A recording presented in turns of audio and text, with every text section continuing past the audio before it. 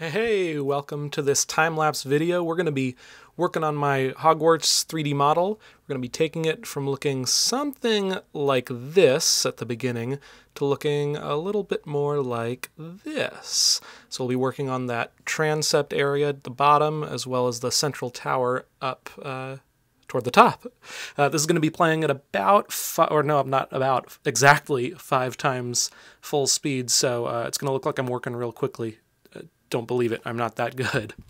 Here we go. I'm working first on this window, and you can see I've got Photoshop open in the background and Blender 2.831, 2.832, whatever the latest version is as of today, in the foreground where I'm doing my actual modeling. This window happens to be based very closely off of a real window at Durham Cathedral, which this section of Hogwarts is based off of, and the reference image that I have open in the background there, get a glimpse there as I zoom in, that is a photo of the miniature of Hogwarts that now sits at the Warner Brothers studio tour in London, near London.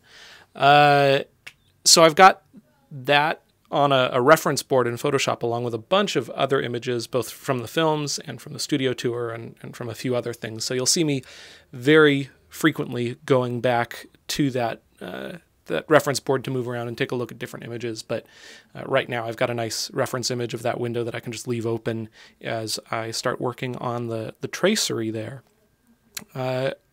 Pretty simple modeling techniques here.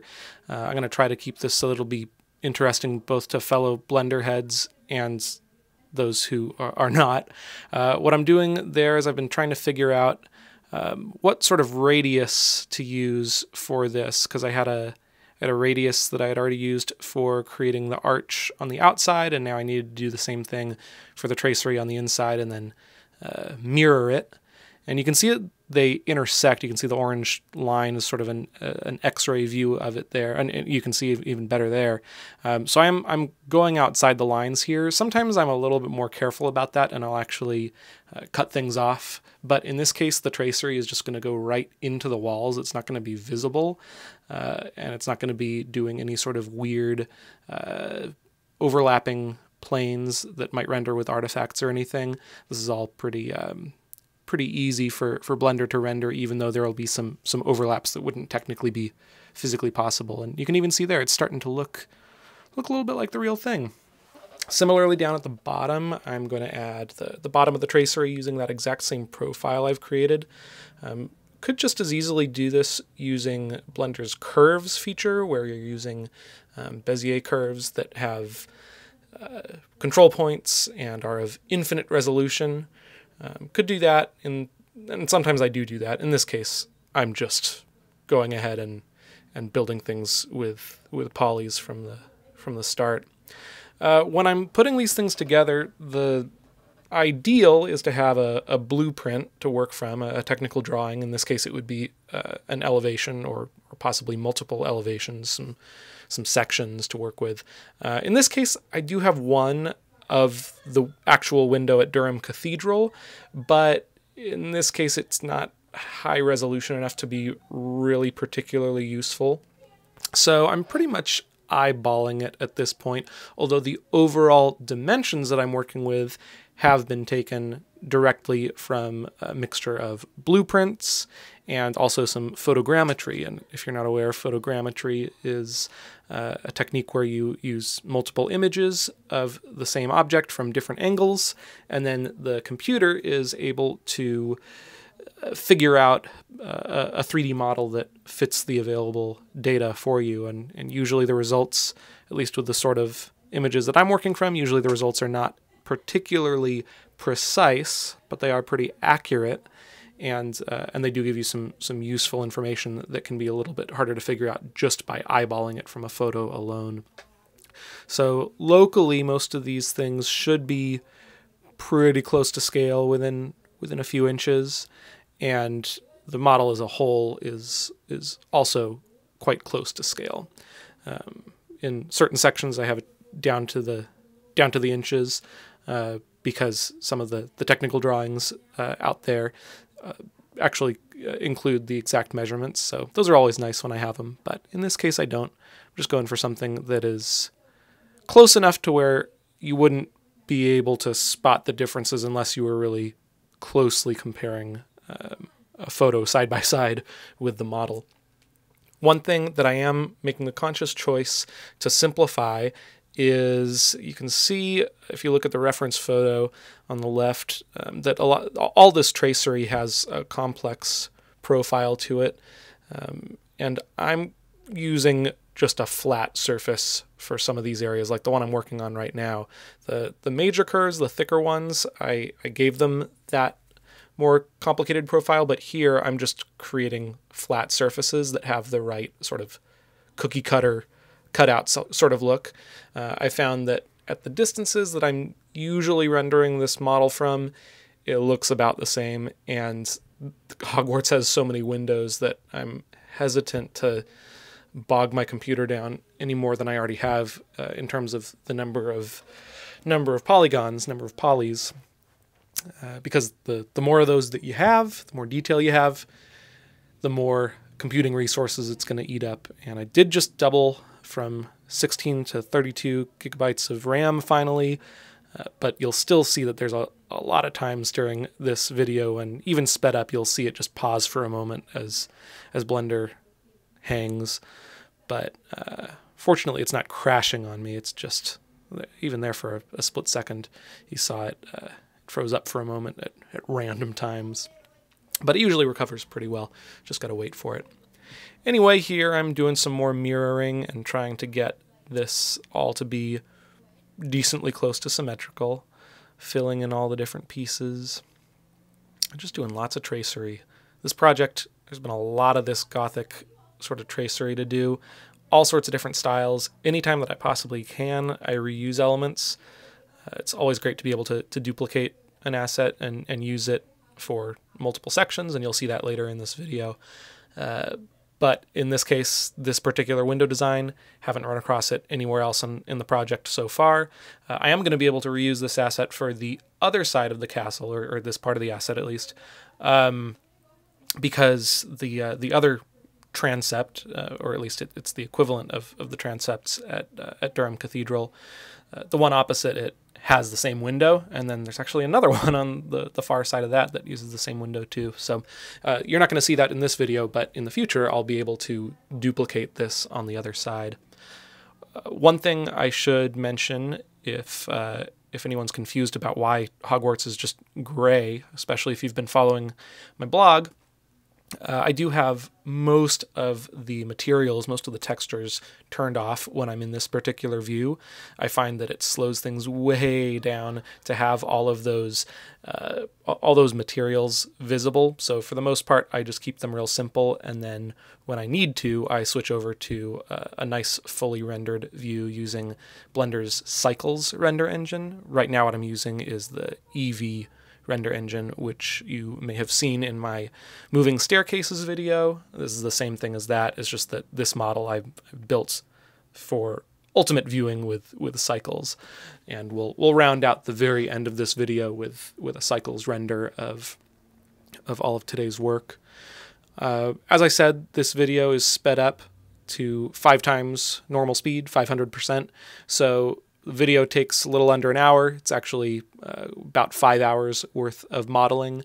Not all in one sitting. I did break it up here and there, so you might see a couple moments where it jumps in the image a little bit, but rest assured I haven't left out any actual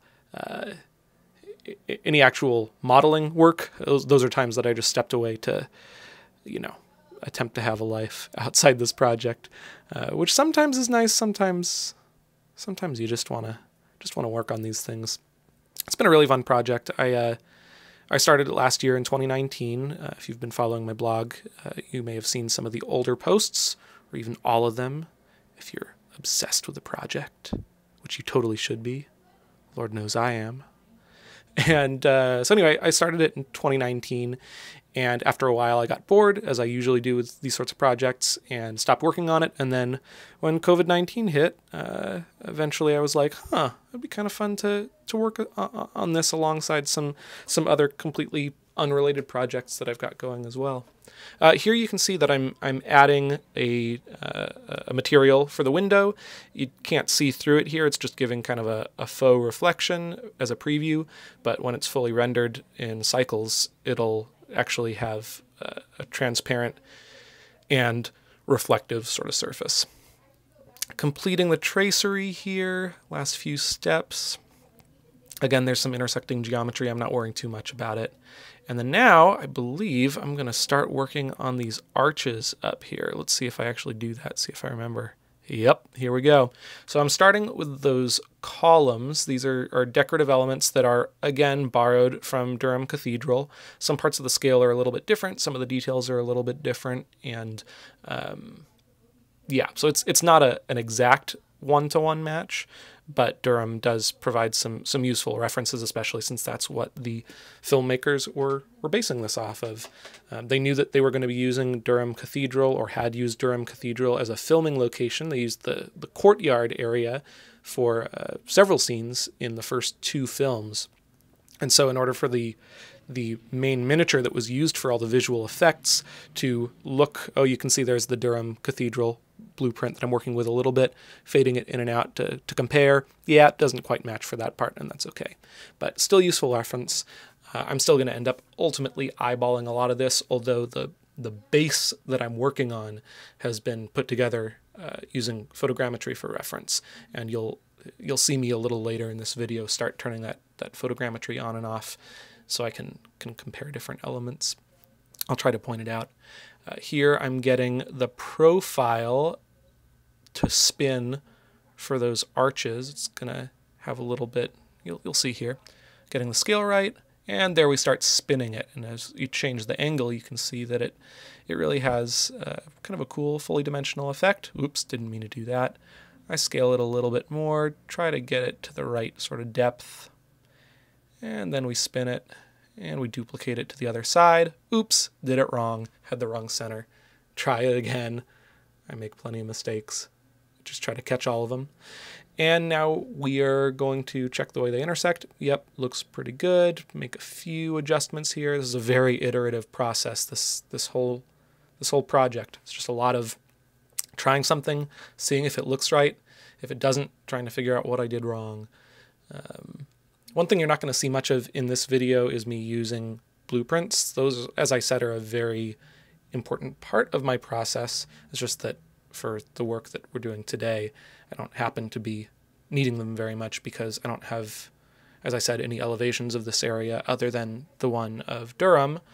And I've already used the floor plan of the model that Warner Brothers has been kind enough to make publicly available.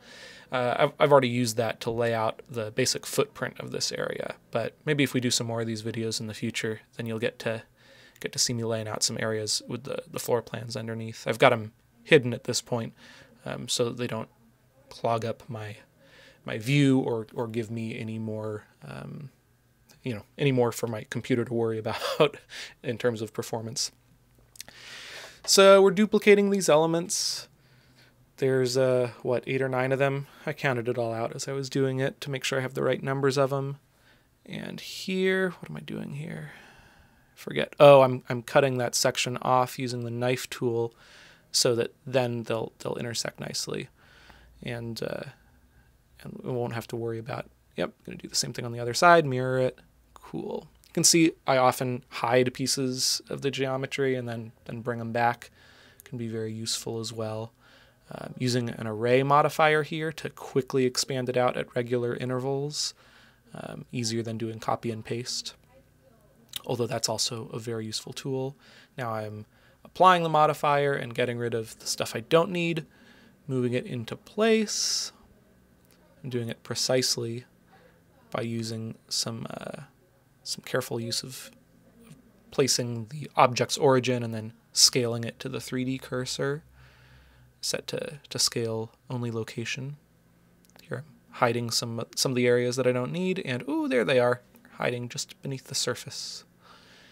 And then it's just a matter of stitching it all together in a way that is accurate. Adding materials. I've got the main materials for this model already made, which is nice. Don't have to worry about those too often, although sometimes I do go back and rework them a little bit, or sometimes I have to create something new. We don't see any new materials being created in this video.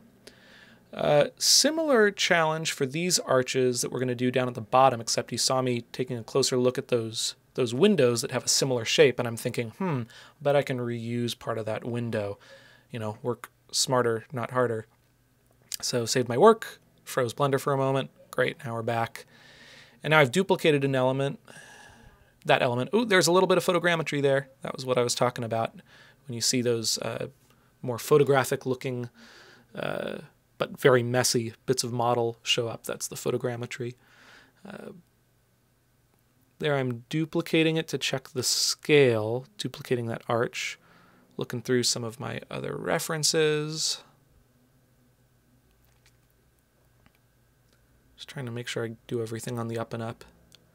A lot of these things, it's easier if you do them right the first time, rather than doing it kind of right and then moving on to another area and then realizing that the kind of right assumptions that you made the first go around have now informed other assumptions that you've made and other estimations.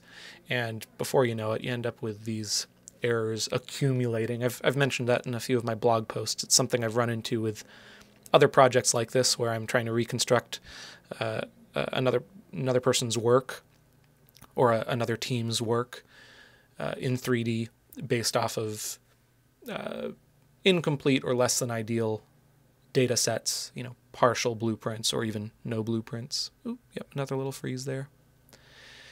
So anyway, I'm just using the basics of that window that we looked at, that we duplicated, and now just making adjustments to it to get it closer to those arch patterns that we see in the reference image in Photoshop to the left.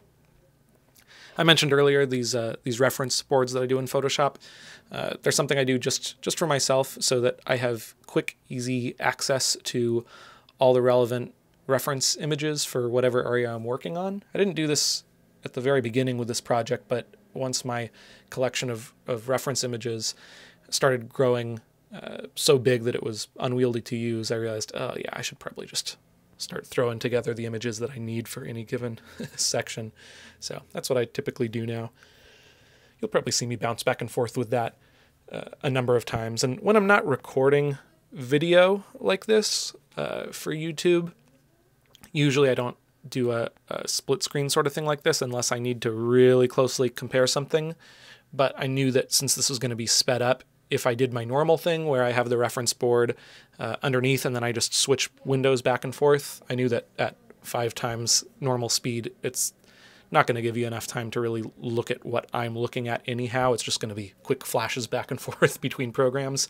So I thought I'd make it a little bit easier on you by splitting the screen and just having whatever image I'm currently using in the background there. So you're welcome. Okay, those arches are looking pretty good. The proportions aren't quite right. So as I get them all centered here, you'll see me adjusting the proportions and the scale as needed to get them to fit. I think that's what I do now, if I remember correctly. Yep, getting the wall out of the way. There we go, adjusting the height. Scaling it down a little bit because, yeah, might be a little too wide. There we go, it's a little better. Another freeze, there we go. They're much more agonizing at 1/5 the speed when I'm actually working on it and get into a flow, and then suddenly the computer just freezes up on me, but oh well.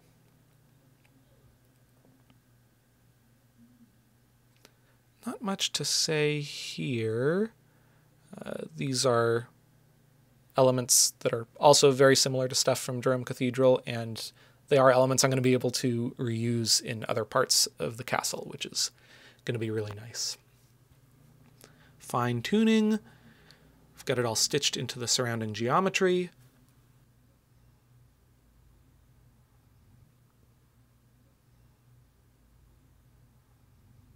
Adding some of the smaller decorative elements of these columns.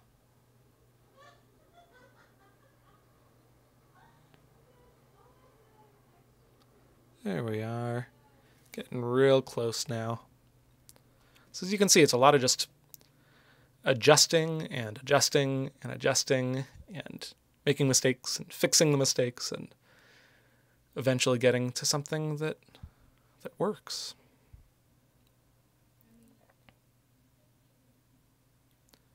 That brings these columns about to a finish. I'm gonna take a quick drink of water as we move on to the next chunk here, if I remember correctly. What am I going to work on next? Much better.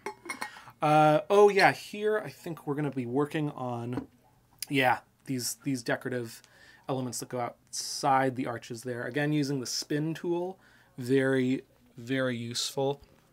So then it can just create one cross section, one profile, and then rotate it around whatever center I need to.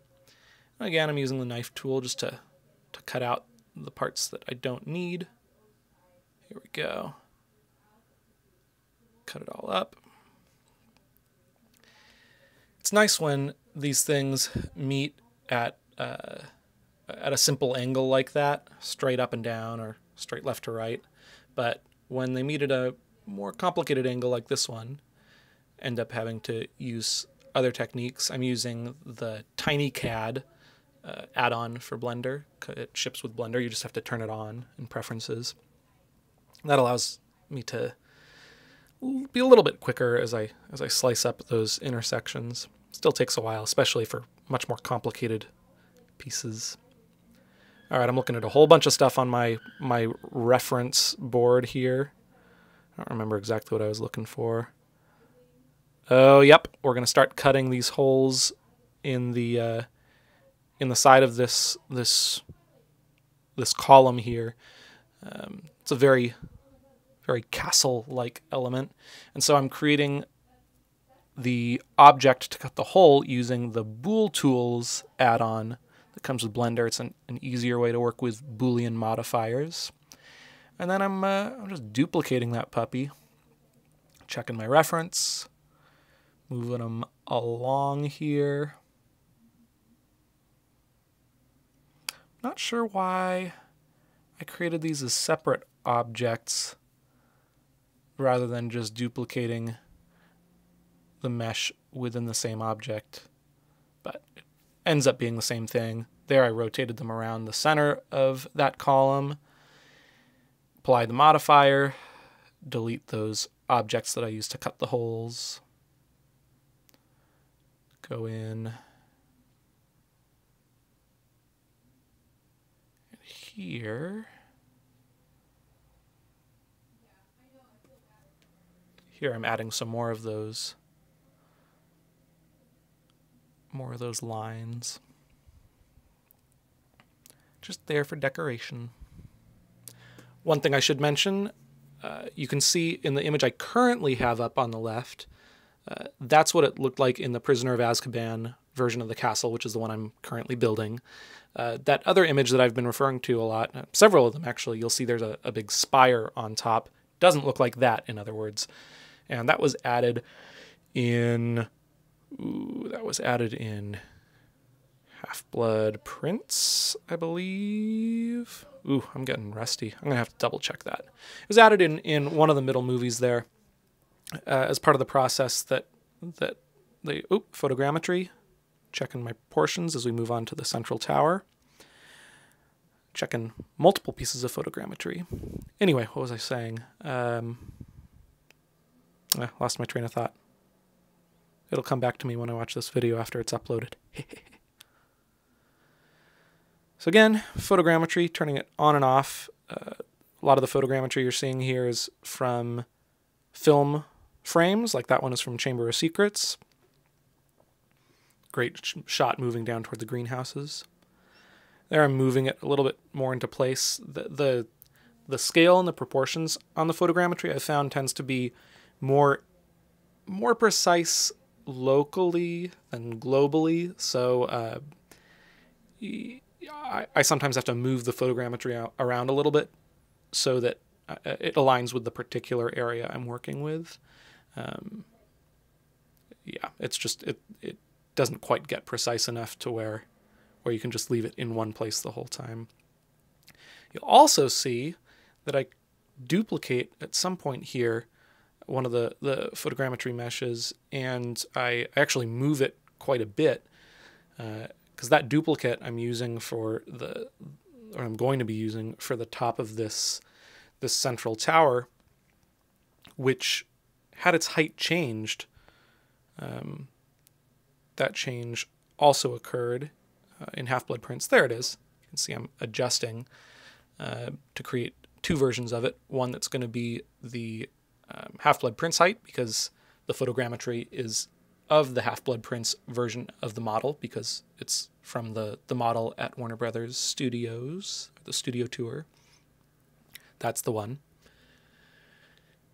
So I've duplicated the photogrammetry and moved it up a little bit. Here I'm checking some of the other photogrammetry I've run. This is Meshroom, like mushroom, but with an E, because it creates meshes, 3D objects.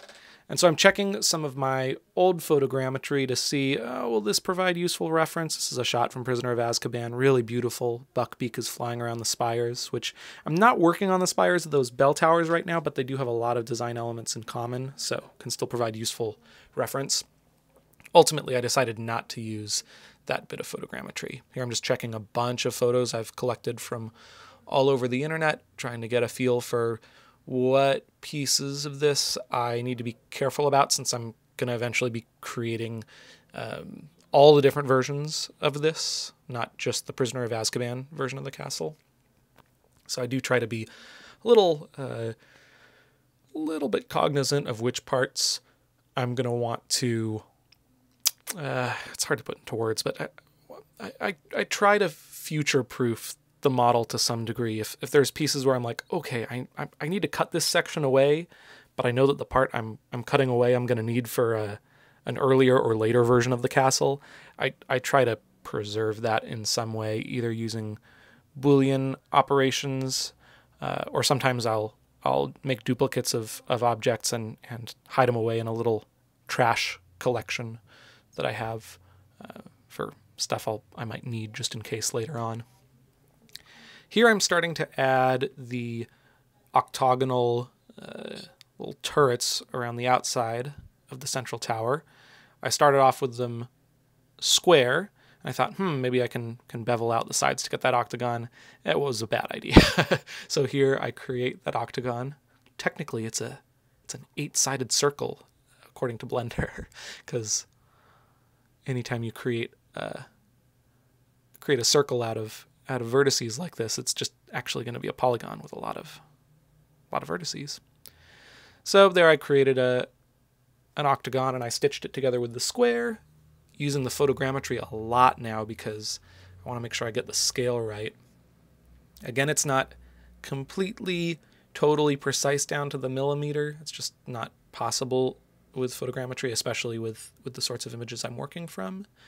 But if you compare enough pieces of reference to each other, you kind of cross-check your work against all of them, you can get something that's pretty dang close to right. You can see there I'm referring to the bell towers again. That's one of the bell towers that I've got up in the reference image. Because again, they have a lot of design elements in common. Just have to be careful about the differences. Here I'm starting to create the main roof, which is also octagonal. It's an octagonal spire. It was created for the Prisoner of Azkaban. Prior to that, in the first two films, the Central Tower and the Bell Towers had much shallower candle snuffer style conical roofs, spires. But for Prisoner of Azkaban, they wanted a more gothic look to the castle. And so a lot of the shallower spires like these ended up becoming much steeper, and in many cases, like these, or at least some cases, they were given a different footprint rather than circular. This one is an octagon. Yeah, octagonal is most common way they went from my observations so far. You can see I'm duplicating a lot of elements. I've got some elements here that are dynamically linked to each other. So when I make changes to one, it'll change the others. Very useful as I go through and try to make sure all the different bits match up with each other. Fortunately, there's a lot of symmetry here, so it's easy to make one part of it and then just duplicate it around like that. Yep, there it is. You can see, oop, I'm missing a face. I'm going to go in there, add that face. Whew, much better. Okay, I'm checking my work to see how it looks from a distance, partly to check for accuracy, partly just because you get kind of zeroed in on one area, and then it's cool to step back and see, oh yeah, this is how it fits into the thing as a whole.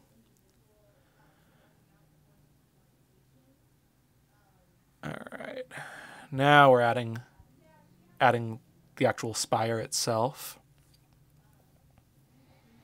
And you'll see later on in this time lapse that I actually make a mistake in here somehow. I don't remember exactly how I did it, but one of the times I was scaling, I scaled from the wrong center and ended up with things being a little skewed. So I had to go back and fix it later in the video. You'll see that. Yeah, it's somewhere right in here. I still don't know exactly how I did it, but that's all right. Fixed it in the end.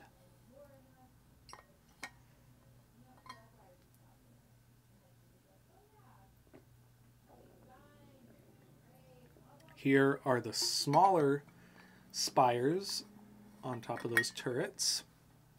They have a very similar shape, just a heck of a lot smaller. They do intersect with the main roof, and of course if I were building this for real, I would not want the turret roofs to go right through the main roof, but in this case, because I'm only focused on exteriors, I'm not going to worry about trying to use lots of Boolean operations to add those together and make the inside all nice. No point. All right, checking more references here. As we continue, save my work, freeze Blender for a sec. We're about halfway through this video now. I've got a lot more work I need to do on these details on the central tower. For example, let's see what I work on next. I don't honestly remember. I have not rehearsed this. I think I work on the small windows along the side. Yeah, there we go. That's what I'm looking at. Now I'm looking at other parts of the castle to see, oh, can I reuse some of those windows? Because I remember there's a similar design elsewhere. Looks like it's the same size. Yep, I'm going to reuse it. Part of it, at least. So there I've duplicated it. Gotten just down to one copy. And I've moved it to the appropriate collection so that I can stay semi-organized and I can turn different parts of the castle invisible as needed. And now we're going to move it into place, paying careful attention to how it fits in proportionally, using another array modifier to get the duplicates there, and I can easily adjust the spacing to experiment and get it just so. You can see me doing that a little bit there. And it's looking about right if I compare it to my different references. This, by the way, is the section that got shortened when they shortened this tower for Half-Blood Prince. Or, I'm sorry, Order of the Phoenix. So the number of windows, you can see there's 3 rows of windows on the left, going up and down, but I'm creating 5 rows of them here, because again, I'm creating the taller Prisoner of Azkaban version. So I'll have to shorten it when I go in later and create the version for the last few films. All right. Modified the existing window asset. Done some array modifiers. I can apply those here momentarily. I think here I realized that my actual glass was a little bit off, and then I thought, did I make that mistake in the original area over on this other turret that I borrowed it from? And sure enough, yep, there's a little bit of a gap between the windows. I decided I'm not going to bother with it right now. Maybe I'll go back and fix it someday. But it looks fine in the renders. Who's going to know? Other than people who have stuck around for all 35-ish minutes of this video so far, which, hey, good on you. All right, here I'm using another Boolean operation to cut away the actual holes in the walls so that I can set the windows back into the holes. There we are, because of course the windows are recessed. Here I'm just manually lining it up with the hole. There are ways of doing that that offer precision without you having to do it manually, but in a case like that, it's going to get the same result and a little bit faster if I just did it by hand. So I did it by hand. All right, we've got those windows in place. Those went pretty quickly. As we move up, I believe the next thing I work on are the smaller windows, or God, I'm forgetting the name for those, but those tiny gaps where, for example, in a real castle, archers might poke through and try to obliterate enemy combatants. So yeah, here I'm using the inset functionality to shrink it down, and I'm using the knife to give it a little bit of a peak. Trying to get the scale roughly right. So far it's not an actual hole, but it will be. I'm just checking all my reference, trying to make sure that I'm not going off of just one image, because sometimes, because of the angle or the type of camera that was used or the lighting or the resolution, you can end up with assumptions that are not quite right. So I try to always have multiple images of any given area so that I can be hopefully pretty accurate. There we are, giving it a little bit of that arch shape. I could go in and make it really finely curved and everything, but there's no point. There really no point. There I'm adding a bit of slope to the bottom of it. Could have used Boolean operations for this. In this case I didn't. Shape is simple enough. I could just use inset. Either way works though. Here I remembered, oh, I never got rid of the actual faces that were inset there to create the windows. So even though the windows are set back into the wall, they just have more wall behind them, which looks funny when you render it. So I went ahead and got rid of those there.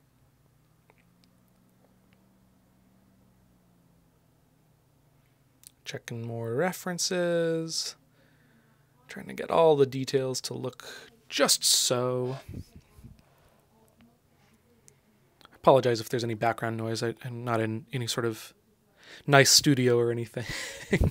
So you might get a little bit of my chair creaking and whatnot.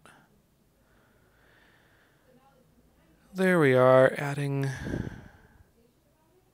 or not adding, but tweaking the scale a little bit. I realized some of these bits are a little bit too thick. Now I'm getting ready to add that arch-shaped louver structure. We're again looking at the reference image. That louver is from the bell towers, not from the central tower we're working on. So the size of the louvers themselves is different, but the surrounding arches are the same design. Ooh. As I'm watching this to record this voiceover, I'm realizing things I missed. Gotta cut out some more holes that I missed earlier, and here I'm remembering that I don't quite complete the tracery for this window. I forget the horizontal slat. I'll have to go back and add that in after I record this. Maybe while it's uploading. All right, so we're creating those arched elements. I'm using that word a lot. Element. Strange word if you say it too many times. Here I'm creating that section where it angles back a little at the the bottom of the arch. There are so many different ways to tackle any of these modeling problems, and if you've used Blender for long enough, you're probably going to spot ways where you're like, why didn't he do it that way? And probably the reason is just that I didn't think of it. So please let me know if you see me doing something silly. I've been using Blender now since about I want to say 2006. I think that's when I started.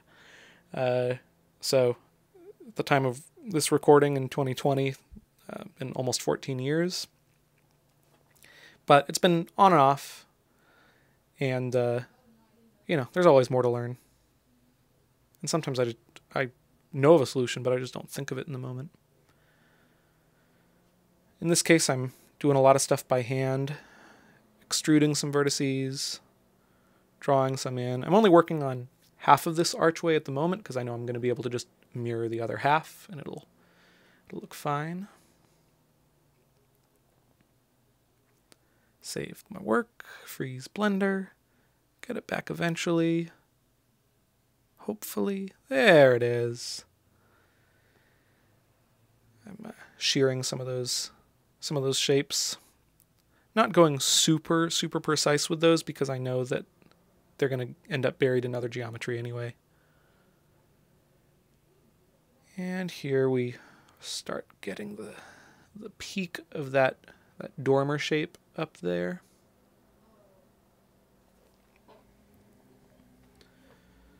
Filling in the faces as needed.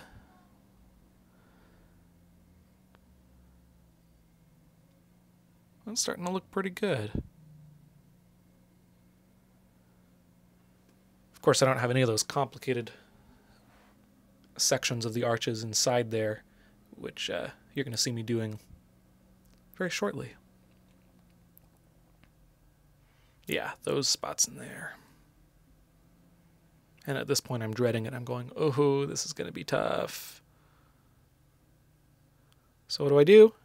I go ahead and cut the section out of the roof for the dormer instead. When in doubt, procrastinate and work on something else. There, I've duplicated the cutout all around there. And I could have just not worried about those holes, except that it's visible through the wall there if you don't. So here I actually did have to cut out the geometry. Here I'm creating the roof of the dormer itself. Extrusion wasn't behaving quite the way I expected it to, so I ended up eyeballing it a little bit. Some of those faces are not quite completely parallel. Sorry. Actually, I think my perfectionist side kicked in here, and I decided, no, you know what? I'm going to use some edge sliding, and I'm going to get it all locked in and be perfectly parallel. Comes out to the same thing, but sometimes it feels a little better.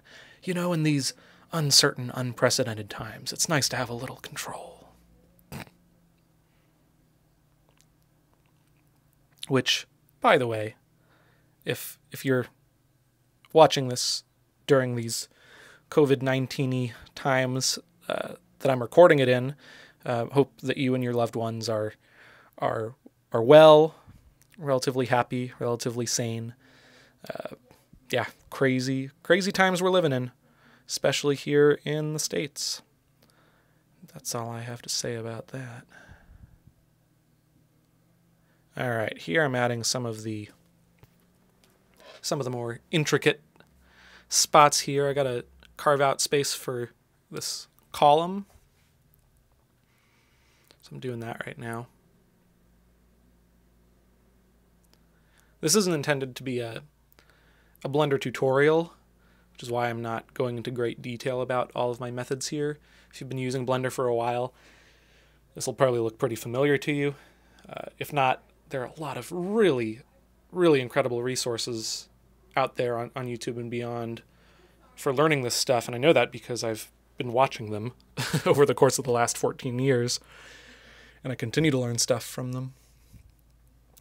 But yeah, this isn't intended as a tutorial per se. If you have any questions where you see something and you're like, wait, how did he do that part?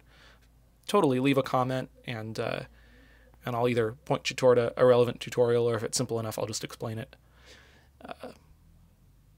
But yeah, really, this is just here to give you a glimpse into what this project looks like while I'm in between blog posts. Speaking of which, if you've stuck around for this long with only 15 minutes or so left, clearly you're interested in this project, so if you haven't already visited my blog, which is hogwarts4d.home.blog, Hogwarts 4D, that's the number 4, hogwarts4d.home.blog. If you go there, you can see all my progress on this project from the very beginning in 2019, and hopefully a lot more future progress as well after I do this video. So you should definitely subscribe to that blog as well as this channel, so you can get all the latest updates, because this is very much still a work in progress. Still got a ways to go just on creating this initial version of the castle, which, as I've said, is Prisoner of Azkaban. I chose that because it's a nice happy medium between the later stages and the earlier stages of the castle's development. I also had pretty ample reference, relatively speaking, more than I had for the first 2 films at least. So I thought it was a good place to start, and I have not regretted that decision. I think it was the right place for me to start, and also is a design of the castle that I quite like. It has elements of the original castle design, but it also has some bits that stuck around all the way through to the end of the series that were not there in the original. So kind of a cool in-between phase. Here I got some of the vertices messed up. They weren't lining up the way I expected them to. I'm still not really sure how that happened. Must have stopped paying attention for a moment. So here I'm just fixing all that to get it all in line again. Move this section so that it is attached appropriately to the wall. Using all the same sorts of techniques you've already seen earlier in the video. Very repetitive process. But each part of the castle also brings new challenges. Here I'm going to use TinyCAD again to stitch together the spots where this molding turns the corner. Easiest way I know how to do it for something like this. If you know an easier way to do it in Blender, definitely let me know. That's looking pretty good. Now this one, I'm going to use the knife tool because it's just straight up vertical again, so that makes it a little easier. Don't have to use TinyCAD there. And now I'm going to flip it, mirror that baby, and add in the face that's missing. Would you look at that? It's looking pretty good. Here I noticed some shading artifacts, and so I was checking to make sure they weren't anything that was going to actually show up in a final render. I decided they were not anything I needed to worry about. All right, about 10 minutes left here. You're not gonna see me totally finish the central tower in this video. Here I'm adding the tracery. Yeah, you're not gonna see me totally finish the central tower. There's a couple of dormers that I decided to save for after I finished the video. My computer was getting really slow, and I thought, you know what, I'll just take a break, edit the video, upload it, and then I can work on the rest of it, especially since it's very repetitive. It's the same exact techniques I'm using for this right here, just a slightly different shape. I got a little bit lazy and inaccurate with some of the tracery here, but it's so close that you'd never be able to see the difference just looking at it. Only I will know it's there, and you now. By the way, this is what I was talking about where I forgot that central horizontal bar of the tracery. I was thinking about it as I was working on this, and I was like, okay, yeah, I'm going to get that in there. But then you'll see I switched over to adding the louvers in, and I thought, okay, I'll add that last bar after I do the louvers, and never got around to it. So I'll do that after this video. Again, just tidying up the edges. Some of these edges I really could get away with not tidying up. So a little bit arbitrary sometimes what I choose to clean up and what I don't. Ultimately, I'm most concerned with getting a result that is accurate to where I can fly my camera around and have it give a very accurate view of what it would be like to actually roam around this castle at full scale. There I'm adding the louvers that I mentioned, and I totally forget to add that last bit of the tracery in the middle. Oh well. Getting the angle right, scaling it a little bit, freeze blender again, and we're back. I add a wood material to it. That's one that I happen to not have made generic in Eevee. That one actually gives you a preview of it. Doesn't seem to slow my computer down too much. So that's why you see some bits of the model that still appear brown instead of gray. Comparing all the different pieces. Yep, looking good. Let's duplicate it all the way around. Again, work smarter, not harder. No reason to create the same thing on all four sides, you know, one by one. It's a benefit to working digitally. Now I'm adding the little toppers, little finials on tops of the spires, which have a copper material that I created. And I found here that I could reuse some of what I had already created for other finials on the Durham section, but it did still need some modifications. So you see me scaling some stuff and adding some extra edge loops and moving things around to try to get it more accurate to what we see in the reference images. A lot of different designs of the finials on this castle. There are a few that you see reused between different unrelated spires, but a lot of them are just different designs for each one, which is pretty cool. But of course, these four are all identical. Okay, this is where I discover that mistake that I mentioned, where I somehow got my spire a little off center, and so you'll see me have to redo the spire. Bummer. Yeah, it takes me a few moments here to figure out what exactly went wrong, why things aren't quite centered, and then you'll see me look at it from directly overhead, and then I'll see, oh, yep, those vertices are not quite lining up right, and I realized it was just going to be easier to start over from scratch on the spire. Sometimes you gotta bite the bullet and do that, so that's what you'll see here.